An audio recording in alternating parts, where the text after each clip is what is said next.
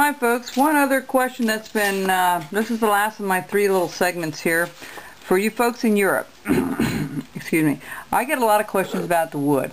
The wood that I use is basswood, and the wood over in Europe that you need to look for, if it's available, is lindenwood. My uncle who carves in Holland told me it's lindenwood.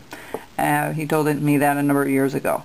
So it comes from the basswood comes from the linden family. I don't know if it's going to be a little bit different than what we have here, but that's what you want to look for, is lindenwood. Okay, either air dried or kiln dried.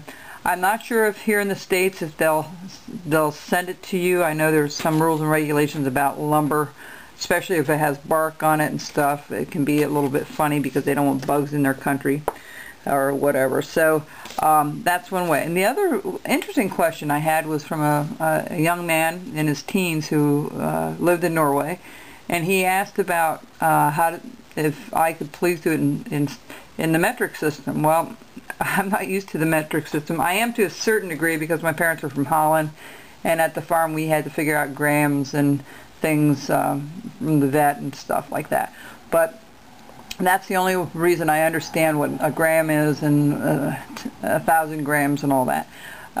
With length, I didn't have to worry about that as much, so I had to go ask my mom about it.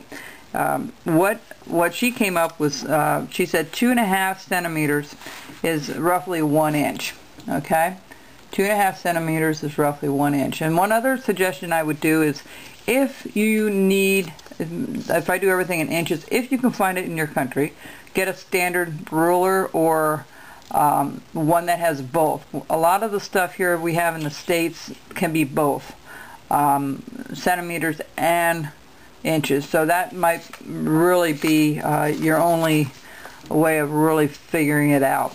I hope that helps. If remember, it's 2.5 to 1 inch equals 1 inch, and we use lindenwood, and that's, hopefully that will help you folks over there, or whoever is watching elsewhere than in the States and Canada.